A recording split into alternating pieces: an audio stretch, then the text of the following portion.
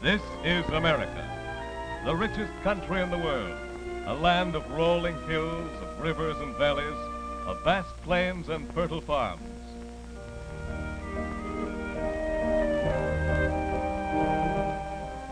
Its wealth is produced by millions of men and women who go out each day to their work in factory and field, in shop and office.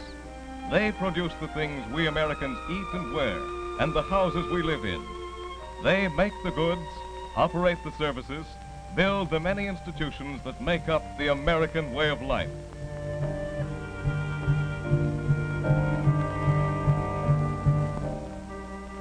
Men and jobs do this. People at machines, people in offices, and people in the shops and mines and mills of this country. Men and jobs are the essential basis of our modern America. Important at all times, but never more important than now, when men, machines, and natural resources are being harnessed in a mighty effort to produce the materials for defense of this country and its way of life. Now more than ever, it is important to bring together quickly and efficiently the jobs to be done and the men and women who can do them.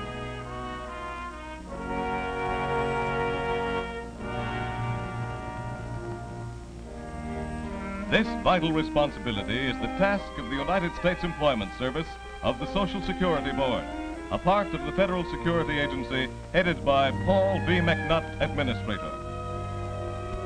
Of the Employment Service, Mr. McNutt says, "For 7 years, our Employment Service has been helping men find the jobs they can do and helping business and agriculture find the workers they need. The Employment Service knows American industry and American workers.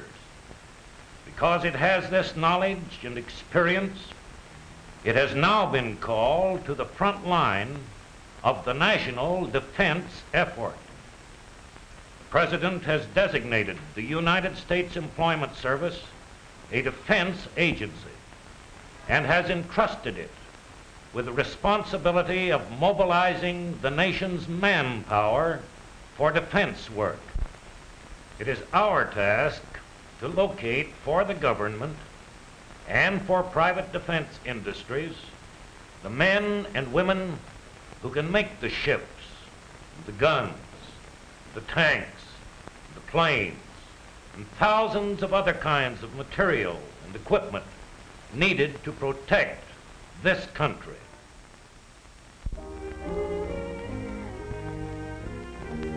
The government's public employment offices are organized for the sole purpose of bringing together, without charge to either, those who want work and those with work to be done, serving workers and employers by thorough analysis of each worker's qualifications and careful attention to each employer's requirements. For workers of all kinds, the Employment Office provides a business-like job placement service. For skilled craftsmen, for semi-skilled production and service workers, for highly trained professional people, and for the many kinds of unskilled workers on thousands of jobs. Each person who registers talks with an employment officer trained to do this work, gives a full record of his qualifications and experience. This woman, for example, has spent weeks looking for the one job she thought she could do, but the interviewer discovers that she qualifies for several different jobs, not just one. Such service greatly increases the job seeker's chances.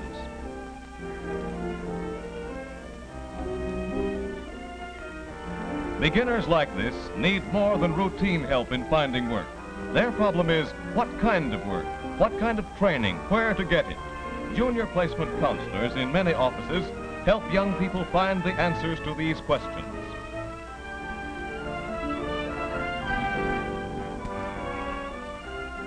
This is a mature worker, his skill gone rusty after years of unemployment in his trade, but today his knowledge and experience are important to defense industries, too important to waste in aimless, undirected job hunting. The interviewer knows where there are jobs for men like him. After a brief training course, to regain his old-time speed and efficiency, he will be referred to a definite opening in a defense industry. Such service prevents waste of precious manpower in this time of national emergency. Employment offices covering the country send job seekers where they are needed, when they are needed. Directing this service is the Social Security Board. Arthur J. Altmeyer, Chairman, reports. We now have 1,500 full-time public employment offices in the cities and towns of this country and nearly 3,000 part-time branches. These offices are operated by the states, but they are all linked together in a nationwide network coordinated by the United States Employment Service. In the last 7 years, more than 30 million jobs have been filled through these employment centers. Today, to meet the demands of vital defense industries, we are extending and improving this service so that workers may be directed to essential jobs and employers may secure essential workers in a planned and orderly way so that both our human resources and our productive equipment may be joined together for maximum effectiveness. The employment service is for every employer in every industry, from the huge factory to the owner-run machine shop employing one helper, from the luxury hotel serving hundreds of guests, employing chefs, waiters, bellboys, chambermaids, doormen, to the small rooming house or private housewife seeking one maid of all work, and from the great department store with its large staff of salespeople, buyers, bookkeepers, stock clerks, and other employees, to the small neighborhood shopkeeper who needs a little extra help or a general assistant.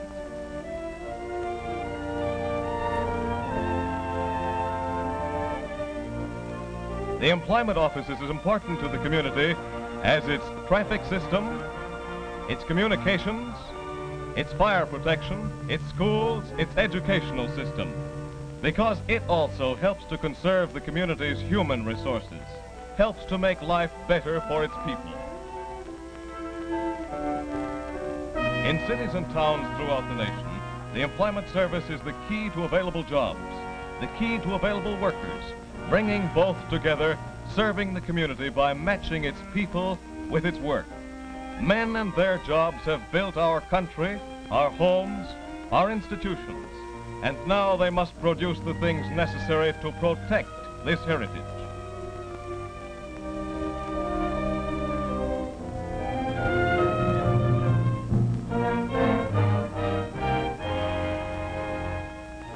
Many men at many jobs, carefully chosen for their work, directed to the kinds they can best do and that most need to be done. The right man at the right job to make the things America needs.